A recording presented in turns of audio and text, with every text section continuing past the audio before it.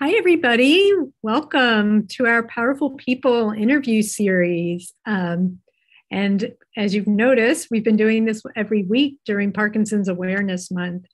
And I'm Nina Mosier. I'm the executive. Welcome to our Sorry about that.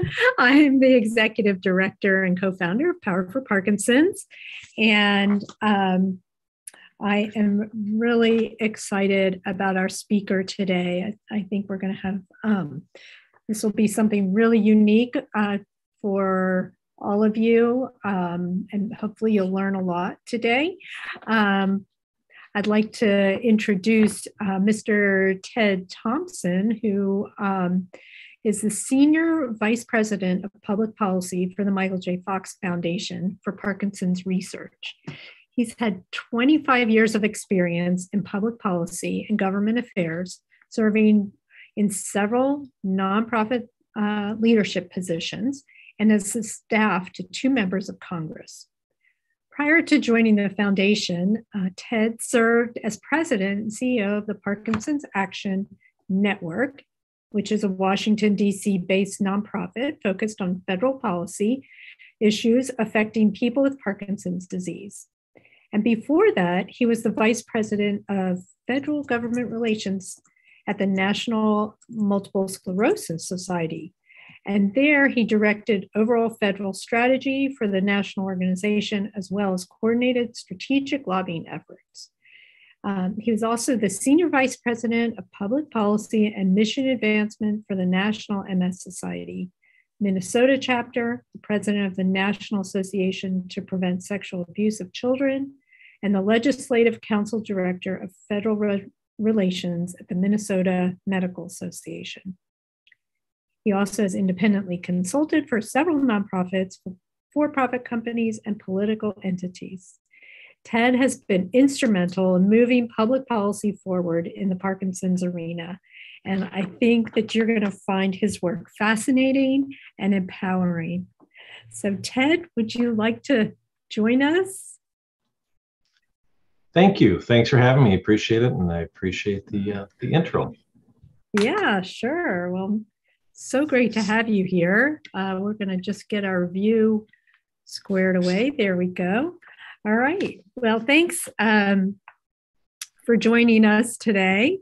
And I just want to let our audience know that we have the chat open and you can send in any questions as we go along, and we'll try to answer those for you.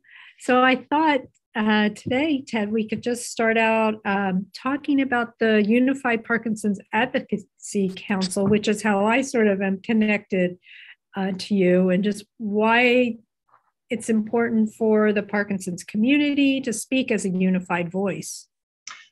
A great way to start it out. One of the things I point out to people is I may work for the Michael J. Fox Foundation, but my work is focused on the issues important to the broader Parkinson's community. And in order to do that, especially when you're talking about policy, doing it alone is very difficult, but doing it in coalition is where we can make some headway. And it's critical that we engage the Unified Parkinson's Advocacy Council members, because you all are on the ground in the community. Some are national organizations, some are regional, but you all are going to know better what types of issues impact the patient and caregiver and the health provider community, throughout the country. And it enables us to also, instead of speaking with multiple voices or on multiple issues, it's a way that we've been able to bring the broader Parkinson's community together to make sure that we're in sync, that we're using the same statistics, we're using or pushing the same legislation, things of that nature. So for me, the UPAC is a really essential partner for us to move public policy forward. And while I'm not going to get into a lot of examples, I will give one very tangible example of where UPAC has been able to have impact. It's not unusual for drugs or a diagnostic like DAT scan to get removed from a drug formulary or to get removed from being covered by a health insurance plan. And on a number of occasions, those have been brought to us, and then we've responded with a letter from the UPAC to the authorities within the health plan. And I think every time we've been able to get those health plans to put those drugs back on the formulary or to cover the diagnostic DAT scan. So that's a tangible aspect of how we've been able to use the partnerships and the UPAC to enhance the voice of the Parkinson's community. Yeah, well, I think it's so critical. And I know there's so many different organizations, and that you're able to just bring, those important issues to light makes such a difference.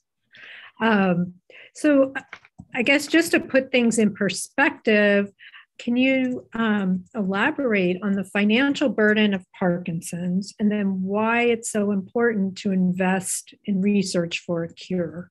Because I know that's Absolutely. A big focus. Absolutely. When I joined the foundation almost 6 years ago, one of the points that I made internally was, we've got the stories, we've got a very activated community, but we need more facts and we need more data. And so we commissioned this very comprehensive ended up being multi-year economic burden report.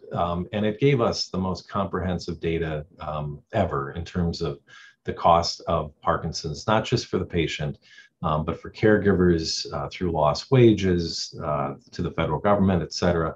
And based on the 2017 data, the burden was about $52 billion. Mm-hmm. And almost half of that is paid for by the federal government, because almost 90% of Parkinson's patients are on Medicare.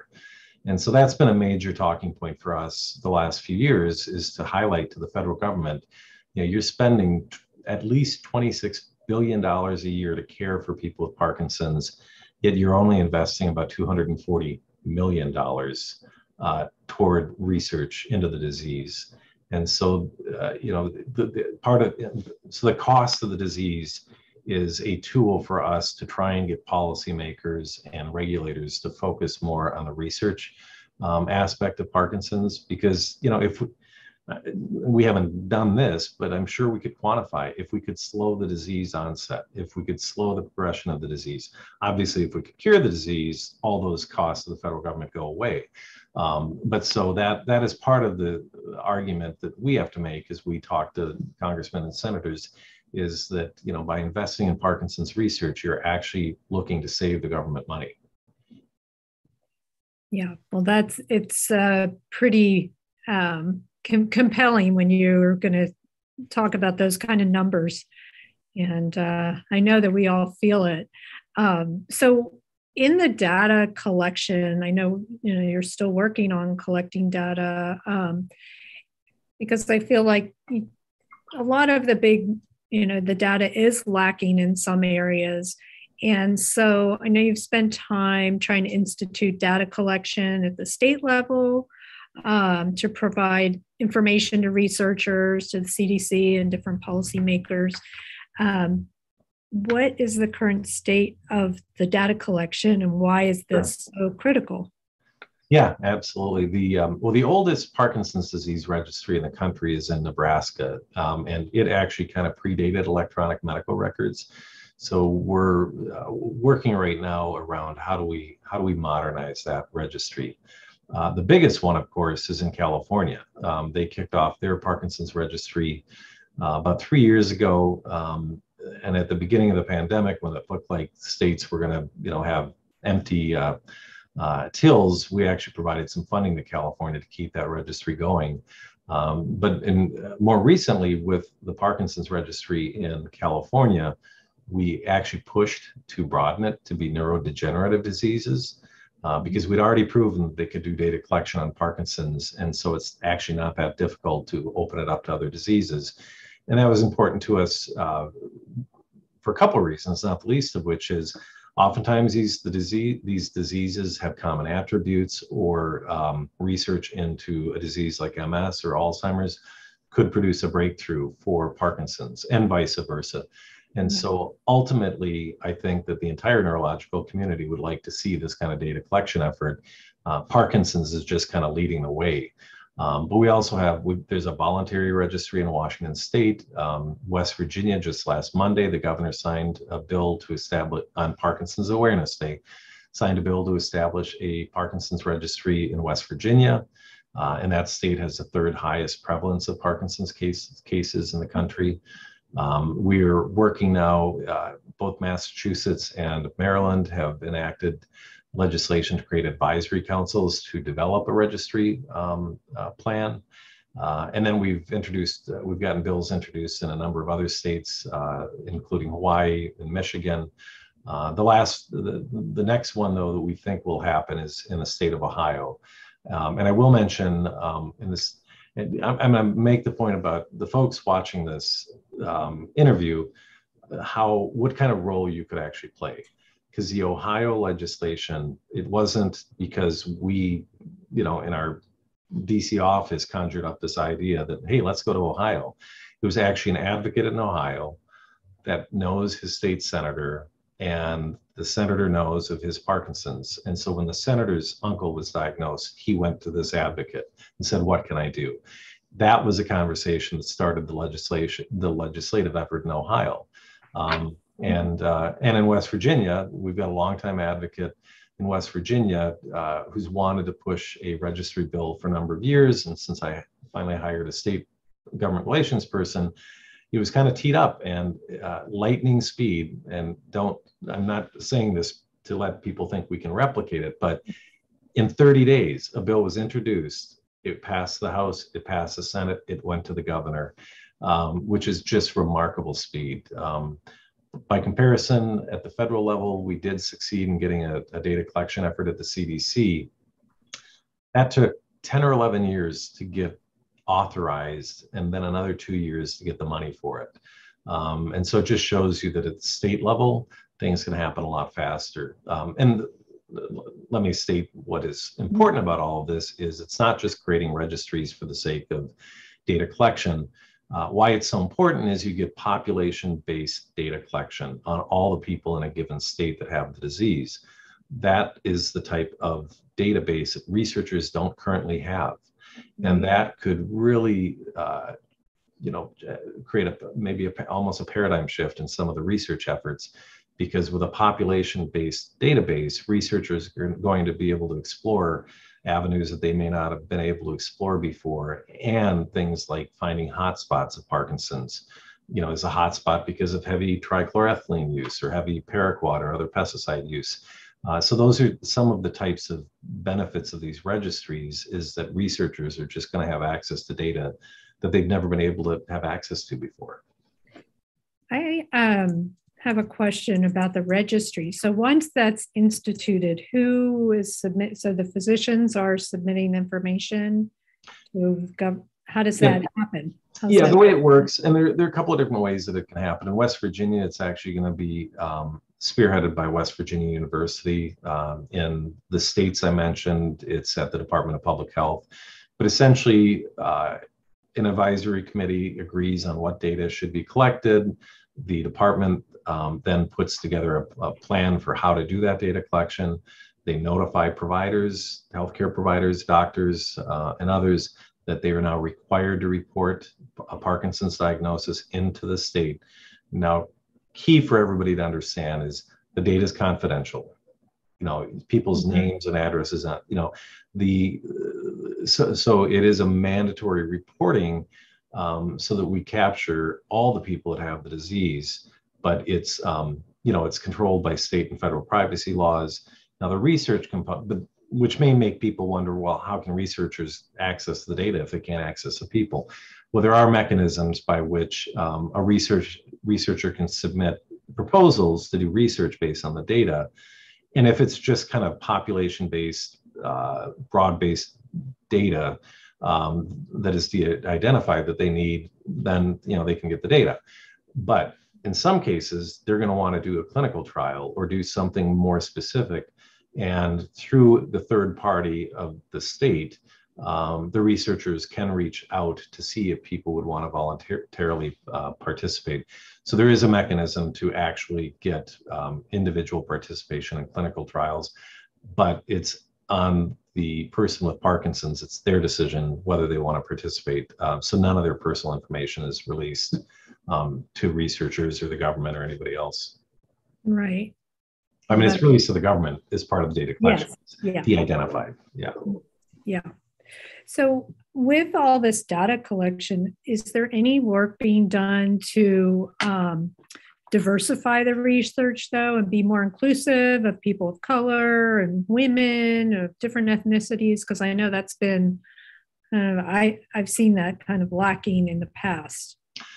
Absolutely. That's been a major priority for the foundation for a number of years. We've got an initiative called Fire Up, which is sites at several places around the country focused on diversifying clinical trials. We also have something called Black PD, BLAAC PD, which is a global effort to diversify clinical trials. And we've got sites around the world. People can learn more about those on our website. So we've got those initiatives that are the Fox Foundation initiatives. But yeah, absolutely, as part of the data collection effort, we're focused on diversification. We have a separate initiative with the VA to try and bring in more diverse veterans into the research realm, and we're actually funding some VA efforts to make that happen. So we're trying to take a holistic approach. From a policy standpoint, of course, we're supporting legislative and regulatory efforts toward greater diversification. But we believe that all the estimates of the numbers of people with Parkinson's, even our own, they're not accurate because they're based on subsets or samplings and things like that.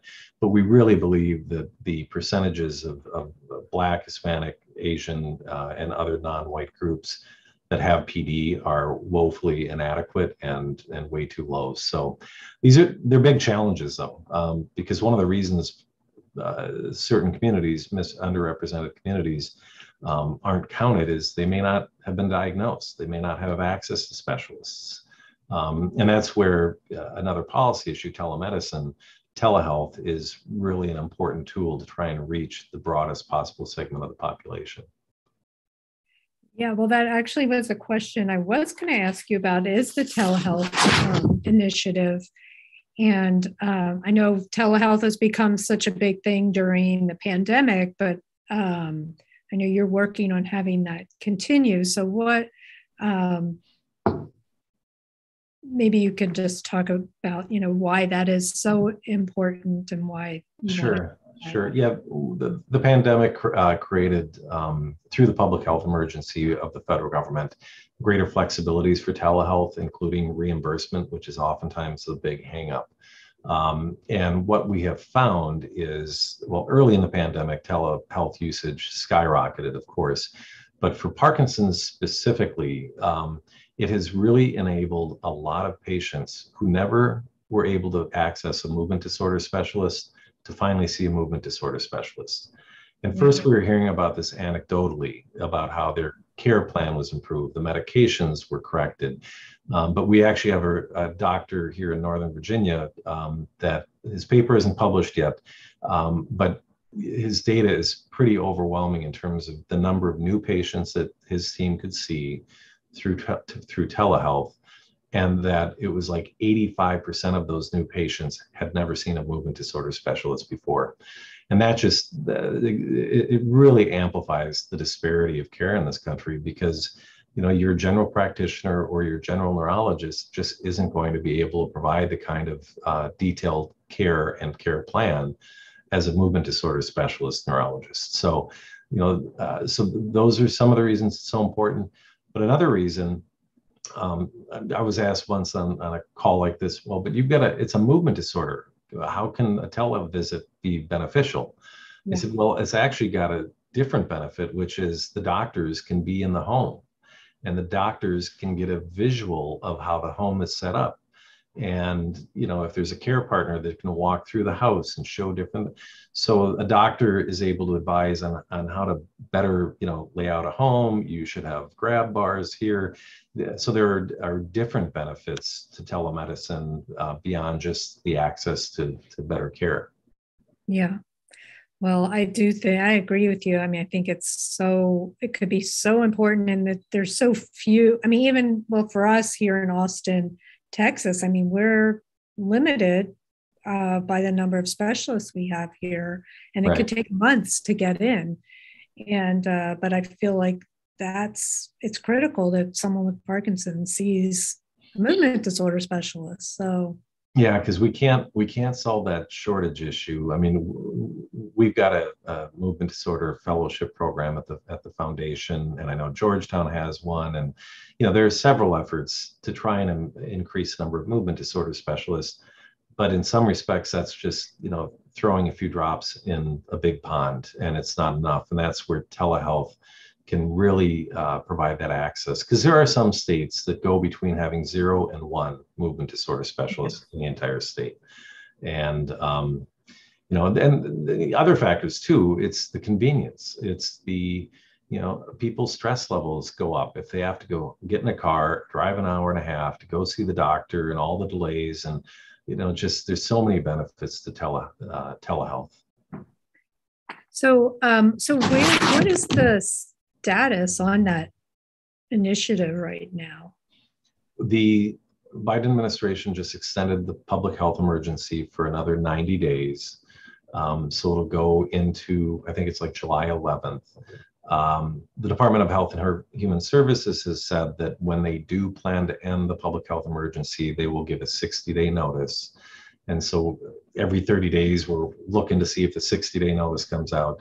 But one of the provisions that is out there now too, though, is that the telehealth flexibilities are going to last for another, I don't know why they picked this number, 151 days beyond the expiration of the emergency. And so that essentially, buys the time to get Congress to do what they need to do to make it permanent. We've been focused on trying to create telehealth as a benefit for many years, but this provides a pretty unique opportunity to try and make that happen. So we work in coalition with many other, patient and provider groups, trying to get it made permanent. And then there's the, Center for Medicare and Medicaid Services said we can't make it permanent. Congress says yes, you can, and so there's a bit of a disconnect between the agency and the legislative branch. So that's part of what we're working on, is getting them, to figure it out, because if we just let it go, it could create major disruptions for the patients. Yeah, well, I hope it gets passed. I think it will be very beneficial to a lot of people. Let's see, we got a couple questions while we were talking. I thought since this one is relevant to our conversation, and Steve asked if, since Texas, which I don't believe Texas has a registry, what can we do to get one? Well, you're correct. Texas does not have a registry. Julia Worster from my team is the Director of State Government Relations, and she would be the one you would want to contact. And the easiest way to get to her is by emailing our policy inbox, and we're going to put that in the chat, but it's policy@michaeljfox.org. So yeah, Texas would be, we've talked about Texas. It would be a great state because of its size, its diversity, et cetera. So yeah, we would definitely like to explore Texas as an option. Okay. Steve, you have some work to do. Well, we've got several very good. I'm sure there are a lot of people that would be very interested in that. And we've got several UPAC partners, in Texas, in Dallas and Houston, and with you. So definitely want to look at Texas. Yeah. I'm trying to read this other question.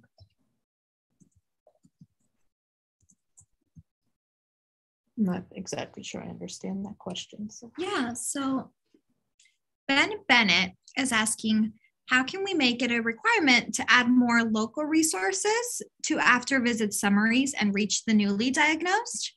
So how can we make it so that our health providers are sharing resources with us that are local and up to date and can assist us, which I think most do? It's a good question, though, because we've heard through some of our UPAC partners about that being more of a problem. That's more of a local and state issue. But from a self-advocacy standpoint, you could be talking to the provider groups and the health plans in your state, highlighting why that is so important. Now might seem like a pretty onerous thing to just take on yourself. But that's where I think, the UPAC membership could be looking into that and how best to do that. Because it is true that not all healthcare providers probably know enough about the disease to provide the kind of resources that you're talking about.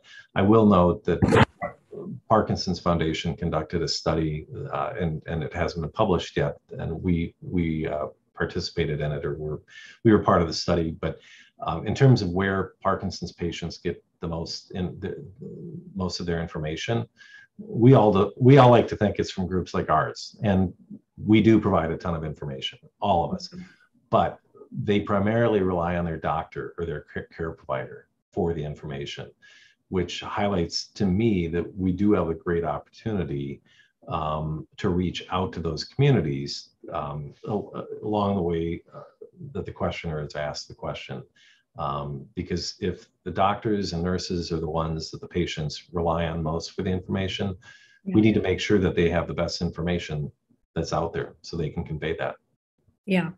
I mean, I know that we find that as a challenge because we have to reach the providers and they're not always up on all the different resources. And there's Michael J. Fox and the Parkinson's Foundation and many other organizations that offer, everyone does something that's a little bit different. So it is challenging. So I think getting in on that ground level is really important. Right. But hard. Yes. Yeah. Okay. Okay, well, let's see. This is another question. I know this is something that you've worked on a lot.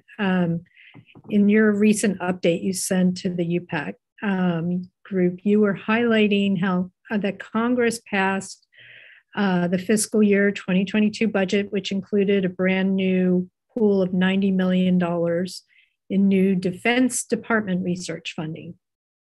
Can you talk about why the Defense Department would be funding the research, and then what that research, how it's related to Parkinson's and what we can expect from that? Right. Well, historically, Parkinson's has had its own research fund at the Department of Defense, focus on neurotoxins, and that's been around since the late 1990s. But this year, as part of the defense spending bill, they created two new pots of money. One is 30 million, one is 60 million. And one is focused on traumatic brain injury. And I think the other one, again, is more around toxins and that. But in the language creating these research funds, Parkinson's was a specific disease called out. So while this 90 million isn't dedicated only to Parkinson's, the fact that Parkinson's was one of only a couple of diseases called out creates a great new opportunity for the research community. Now, in terms of specifically what they're going to do and how to access the funding, we still don't know that because this bill got signed not that long ago, and the Defense Department hasn't, put pen to paper on how this is going to work. But we have, even before this, we're connected with several research leaders within the Department of Defense. In terms of why it's at the Department of Defense, which is a good question and a question several lawmakers ask. These research funds originally were for diseases related to military service. Some of the funds have been expanded that don't really have a military connection. Parkinson's actually does because of Agent Orange. And now more recently, the Middle East wars, exposure to burn pits, there's connection to Parkinson's. But the why at the Department of Defense, it's in part because, they've got a responsibility for these soldiers and sailors. And the more they can do to try and prevent diseases, the better it is for the military and ultimately for the VA and the federal government. And so, I think I'm not going to say moral obligation, but they feel an obligation that they do need to be doing some of their own independent research. The other thing I will say is that the Defense Department tends to do research differently. They're more high risk, high reward.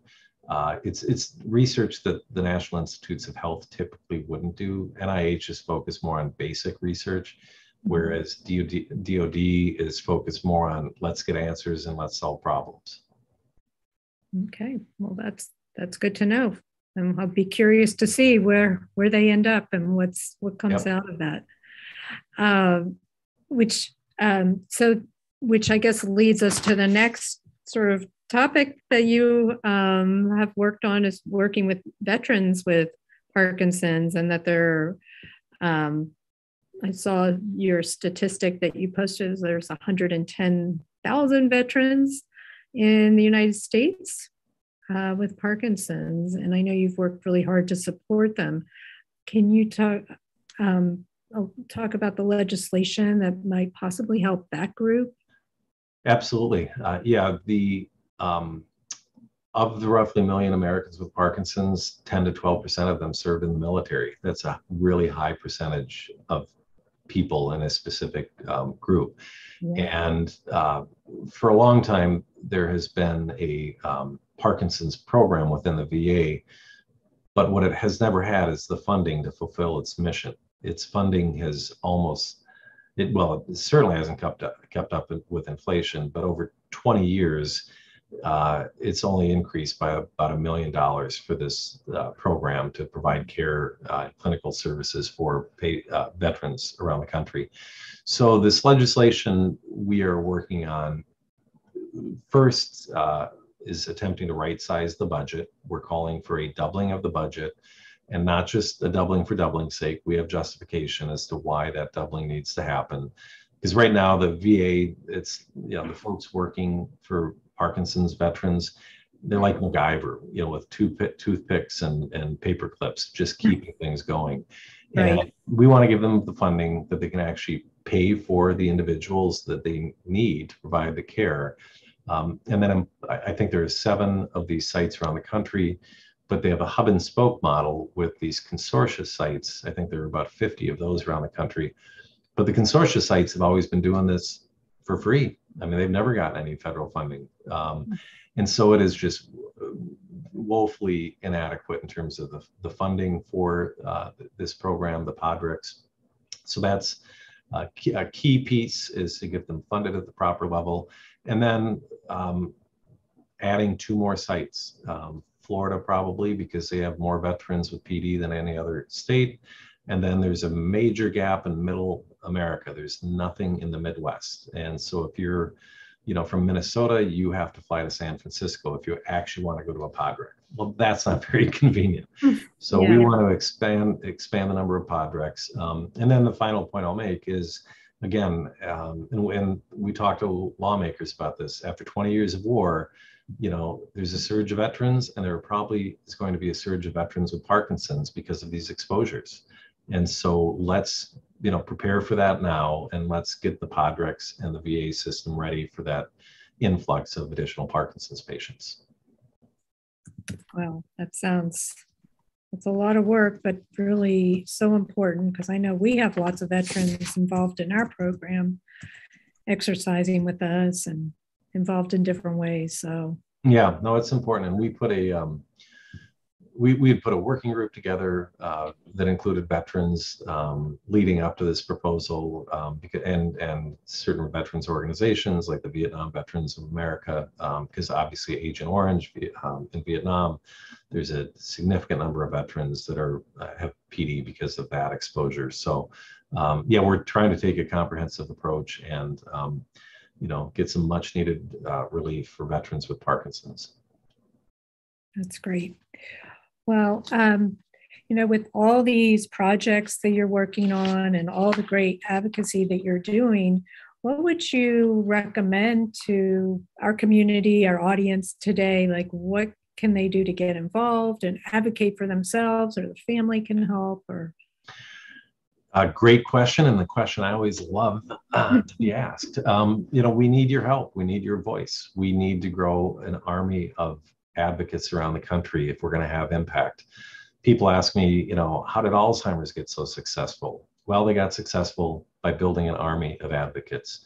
And by that, one step that everybody could take is go to our website, michaeljfox.org/advocacy, where you can sign up to be an advocate and get more information. But anytime you can interact with an elected official or a policymaker, and by policymaker, it could be a staff person, tell them about your Parkinson's or your loved one's Parkinson's. Tell them the story. Storytelling is proven to be one of the most effective ways to get elected officials to pay attention. And, while I've talked about a lot of our priorities, and you can talk about those, you don't have to be a professional lobbyist. Just telling that story. Because one of the lessons from Alzheimer's is, all those families didn't all have a piece of paper saying, I want you to do X, Y, and Z.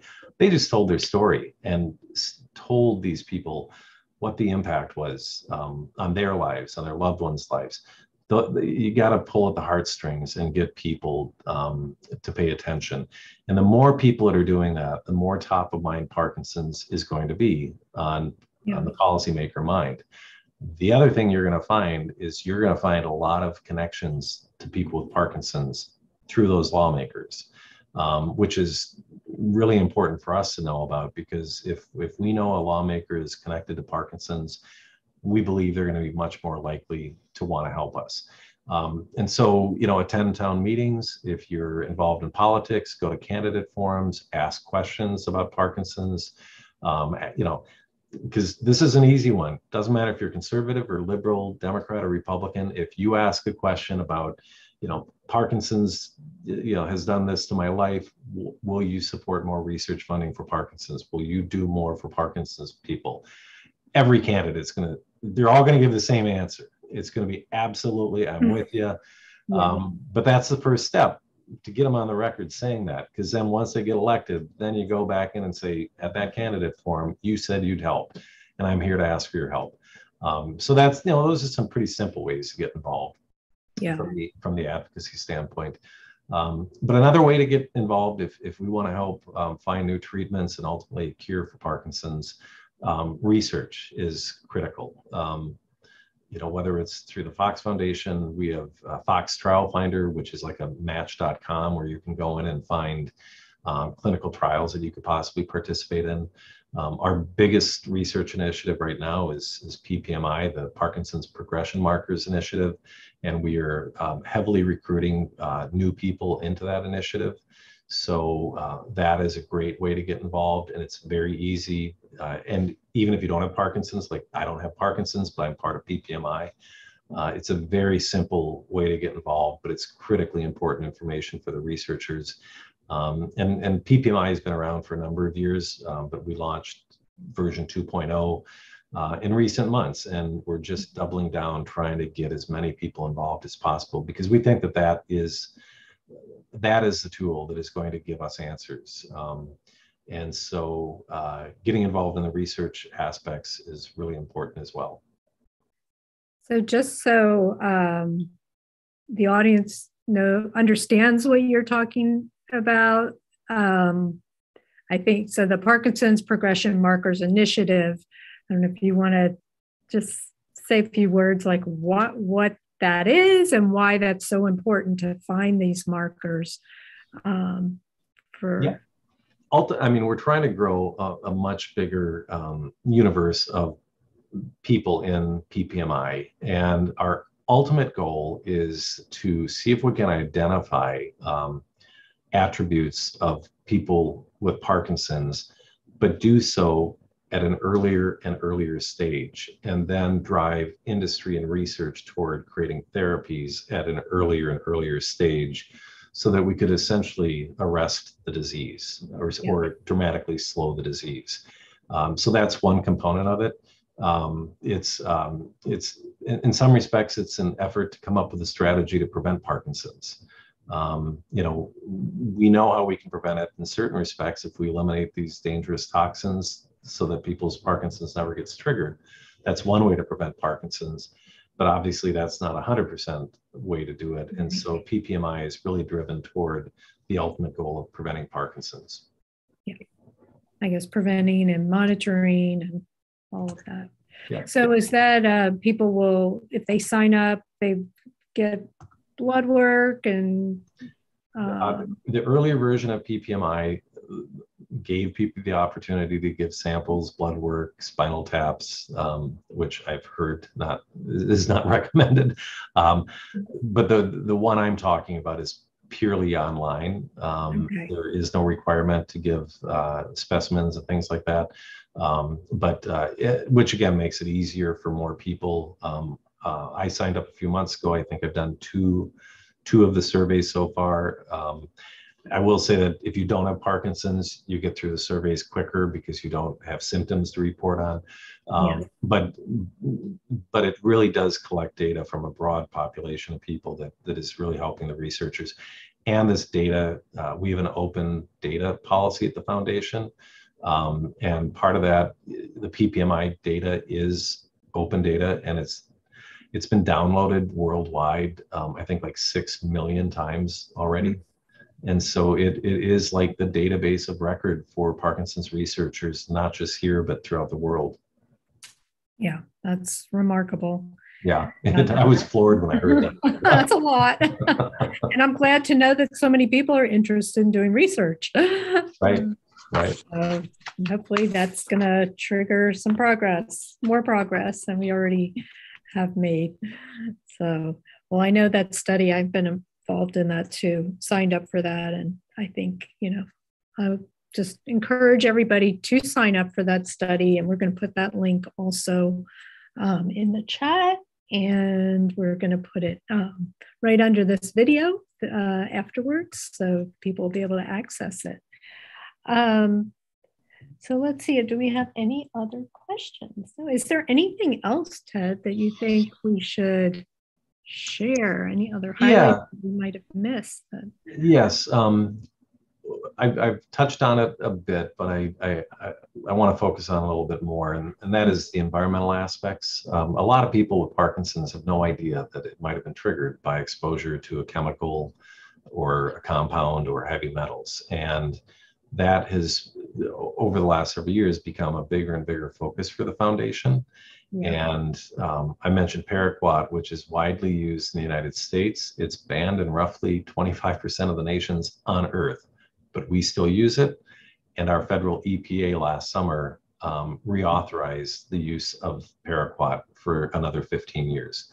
So we've got legislation to ban paraquat, and there's a lot of litigation suing manufacturers of paraquat. We're not involved in that, but we felt the appropriate role for us, based on that EPA decision, was to sue the federal government.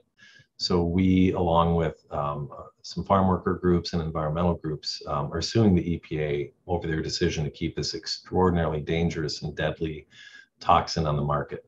So that's one piece. But we're looking at other triggers as well. Trichloroethylene is another known trigger of Parkinson's. It's been banned in Minnesota and New York, but we are beginning to do more work around that from a policy perspective. We've engaged the World Health Organization generally about Parkinson's, but after we had a meeting about a year ago this month, they asked for a follow-up that I put together to focus on the environmental aspects. And so we are working internationally from that standpoint. Culminating all of this is, well, not culminating, one other piece of this is last year during the budget efforts, we got what's called report language included. It's language that accompanies the spending bill telling agencies what they should do. And we have language in there directing the National Institute on Environmental Health Sciences to focus on the environmental aspects of Parkinson's, and then we rattle them off, herbicides, pesticides, heavy metals, first responders. There is some evidence of a much higher prevalence of Parkinson's among firefighters.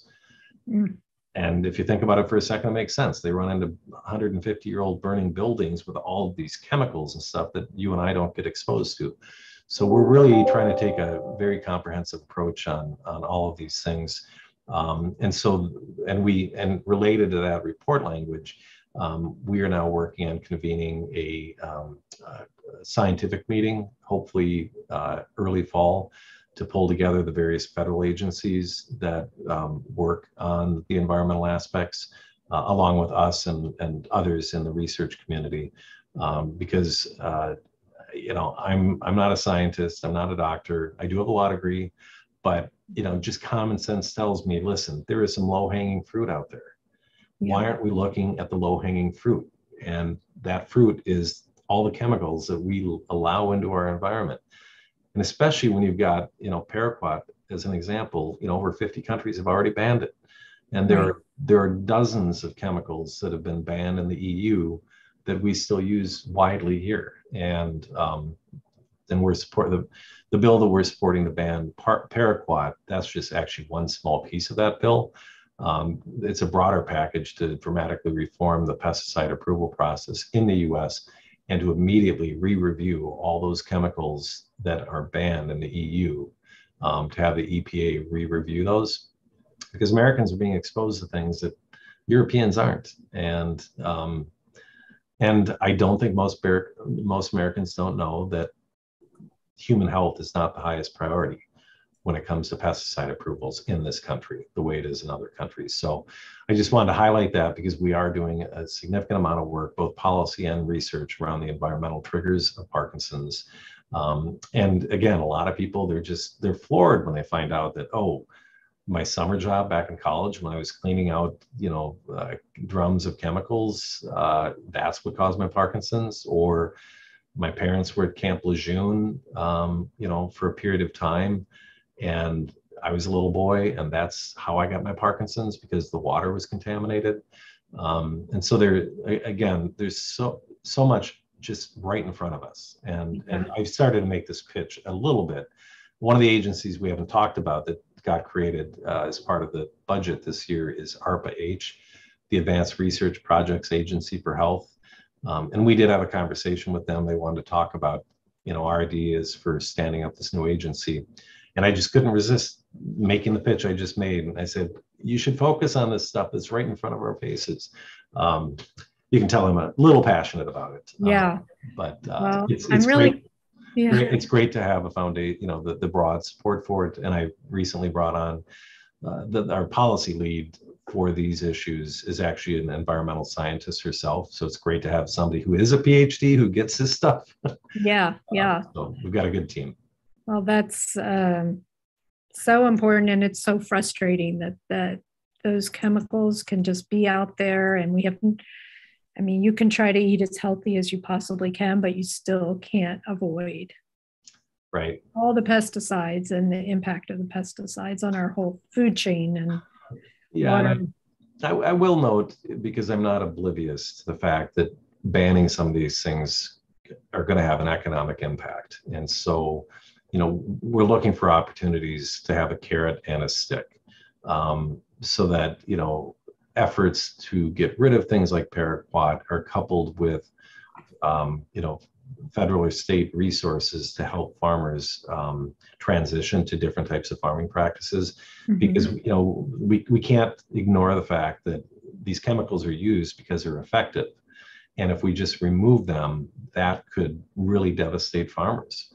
And it could have an impact on the food supply. So we're not ignoring that. And so we're trying to be creative. For example, the Farm Bill gets reauthorized every 5 years or so. And so that's a great opportunity we're looking at to see if we can create an incentive-based effort to get farmers to quit using paraquat. I like that idea. We got a question from Robert, who asked if eating organic foods can be helpful in avoiding some of those toxins. Based on what I've read, in part in a book by Ray Dorsey, Michael Oken, Todd Scherer, and Boss Bloom, in that book, there is conversation about eating healthy, and organics, I believe, is part of it. So I'm not a doctor, so I can't directly answer that question, but I'll direct you to their book, Ending Parkinson's Disease, because I don't know if it's a whole chapter, but it is talked about the importance of healthy eating. And then, of course, you all know that exercise is pretty darn important, because that's what you do. But the exercise component is something even the policy team is looking at, because of the benefits of things like certain types of boxing programs that have a dramatic impact on people's gait and balance. And, exercise can eliminate falls. Falling is a major health. You wouldn't think so, but a few years ago, Medicare spent $52 billion a year treating people because they fell and hurt themselves. 52 billion. That's a huge number. That year, that was higher than the entire research budget at the National Institutes of Health. And so exercise can be part of the solution, and it's not a drug, it's not a device. Yeah. It's something we all, or most of us, can do, and it can actually have a significant benefit for Parkinson's patients. Yeah. Well, that we certainly know. We work on that all the time and try to counteract those risks, but it is a big one for people with Parkinson's and other older adults. So yeah, that I'm all for that for sure. As we work on a lot of balance issues. Yeah. Well, I'm really glad you brought up the environmental issues, because I know that's really huge and been such a one of the main things that we know does cause Parkinson's. So, and from one of the limits, I will say, one of the limits of like some of these data collections efforts is, they're a moment in time. So you may live in Austin right now, but if you grew up in rural Texas, in a farming community exposed to a bunch of pesticides, that data may not be captured in an electronic data system. But that's an example of why the research that could come out of it, because if a researcher can contact you and find out more about your life history, that's where they could start to identify clusters. Or if you lived in the industrial, part of a city, and there are a lot, like former Congressman Jack Quinn, a Republican congressman from upstate New York, he and two of his brothers have Parkinson's, and he's now on our board. He's been active working with my team on policy issues, but he once relayed to me, he said, in my head, I walk up and down the street that I grew up on, and it's uncanny how many people have Parkinson's. So that's an example of a possible cluster. And so we need to do more research and find those people, and because there could be a lot of answers just sitting out there that we haven't found yet. Yeah, I agree. Yeah, that would be, I'm sure there is. It just takes the time and effort to try to figure that all out. It's difficult. Let's see. We have another question from Craig. Wanted to know if you're aware of Medicare considering supporting exercise programs that fall outside of physical therapy. Good question. And currently they don't, but it is actually an issue that we've been talking about and working on. Boxing specifically, we're trying to get. We did have a researcher analyze data that showed a benefit. It was retrospective, it was a look back, and we're actually looking at ways in which we could possibly get more exercise research done, because if we know it's a benefit, and for example, if because you're doing boxing or you're doing some other sort of exercise, if it prevents you from falling, ending up in the emergency room and getting admitted to the hospital, that episode is probably going to be $60,000. But if by reimbursing somebody for an exercise therapy outside of physical therapy, but if that results in not having that episode that costs 60 or 70 grand, but the health insurance plan had to pay out $10,000 that year for you to have that benefit, they netted a savings of 50 or 60,000.